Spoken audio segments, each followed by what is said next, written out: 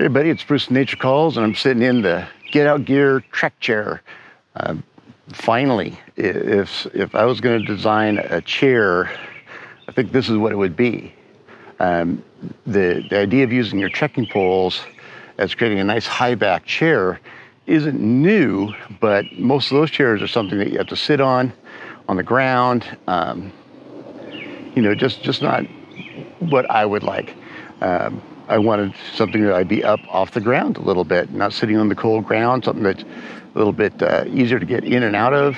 And so that's what they did at Get Out Gear, and this is it. It's trekking poles used to put a nice high back on it, and they've this is their second version, so they're working through probably some fail points in the first version, which is just fine. Every chair company does that.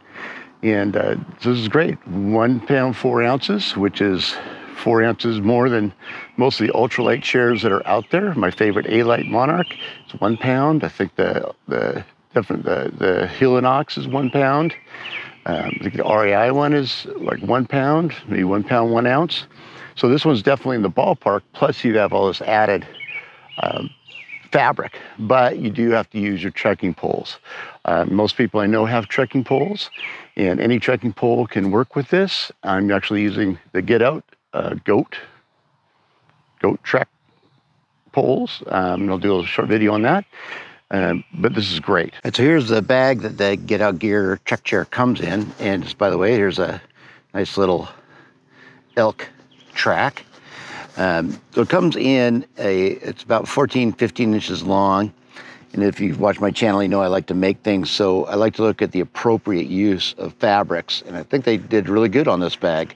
I was thinking that maybe I need to make a lighter weight bag to save some weight. Looking at it, this is fairly lightweight, but it's light enough to be lightweight, but it's also strong enough fabric where things like the hub assembly and poles and things like that rubbing on it, it'll probably last quite a while. So I'm not going to do anything with this bag. It's actually a pretty nice bag.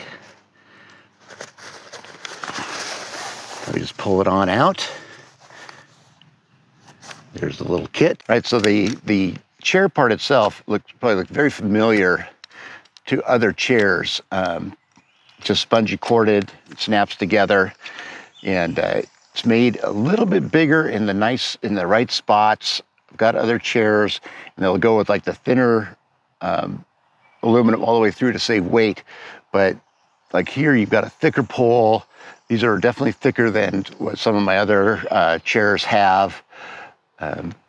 But reality, it's 1 pound, 4 ounces. So my favorite chair, the A-Light Monarch, put a link up, it's 1 pound. And all the other lightweight chairs are all 1 pound, basically. This is 1 pound, 4 ounces. So if you look at other chairs, it's that much fabric. Then you add this much fabric. So easily you can see where another 4 ounces. So you're not, for a bigger chair that's still in that category, it's right in there, right in there. Now the back is where you put your trekking poles. And so this is this really unique hub assembly. It's just really cool. It's thick. It's definitely where it is. Like this chair has a 5-year guarantee on it. So, and it's also their second version 2. So I can see, they've made some progress. They probably found some spots, like I know with the Nemo chairs and stuff like that, they had some stitch details they had to work on. So it's not like it doesn't happen. Now the base of the chair, it's got these nice little pockets, a lot of great reinforcements. There's definitely a lot in there. There's plastic inside there to probably reduce wear. They definitely put strength where they need it. This slips on easily. Easy for most people. There, now that's your base, ready to go. Now we'll put the trekking poles in, and any trekking pole will work. This just happens to be their trekking pole. I'll do a short video on that just so you can see the neat features of this trekking pole. So you put it in, the handle's pointing out.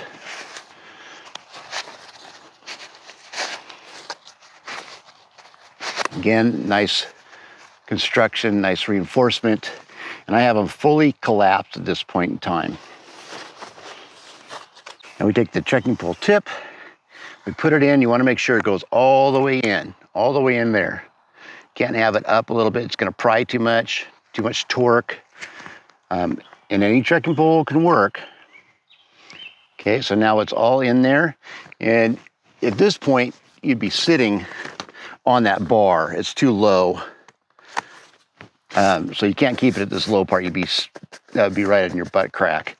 So what we'll do, using the stronger part, not the lowest part, a little bit stronger, we'll lift that up. And you can probably find out a good spot. It'll go with everything. I'm going to use the word carb as my starting spot. Now if I sit in it, I'm not going to hit that bar. So I could actually go maybe a little bit lower, but that's probably pretty good. So you can see it's got a nice nylon bucket area, lots of mesh. So it'll be nice and cool.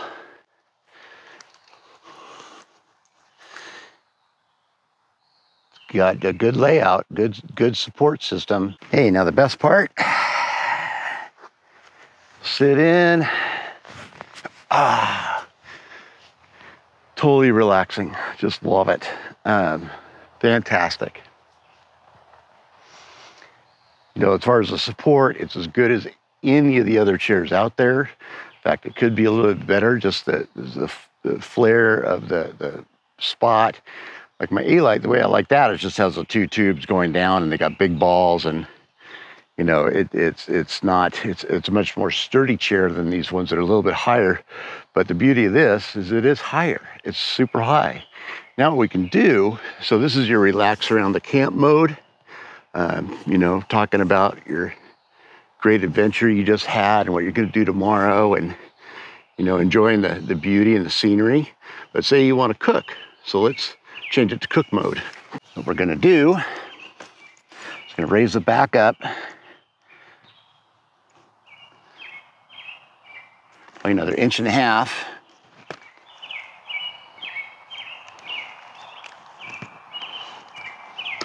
Now it's a little bit more upright. It's definitely a more upright feel to it, but now I can work with my cook stove or look at whatever, build little rock cairns or something. But you know, this is definitely a much more upright, not as laid back. Nothing wrong with this either. There we have the Get Out Chair Trekchair. The second I got it in the mail, I had to, of course, set it up in my living room, and I left it in my living room for 2 weeks, and everybody that came in the room and sat, you know, kids, friends, they all had to sit in it. I weigh 230 and it's rated to 265 pounds. So it's definitely well, you know, within that range of holding up some pretty good weight. In and out, lots of people using it. They all loved it. In fact, the point where I'm gonna have to get another one now because Jaylene wants this one and I would like one too. And so it's that good of a chair. So it definitely is like any other chair. The little ball feet, which these are bigger than most. You know, if you're in soft dirt, you know, they'll go down. That's all chairs do that. Unless you're on rock, or like this is pretty stable soil here next to the river. But it's just great. So yeah, I highly recommend this chair. It gives me that back support that I'm always looking for, especially after a long day hiking. Nothing better than back support. All right, see you out on the trail. Bye now.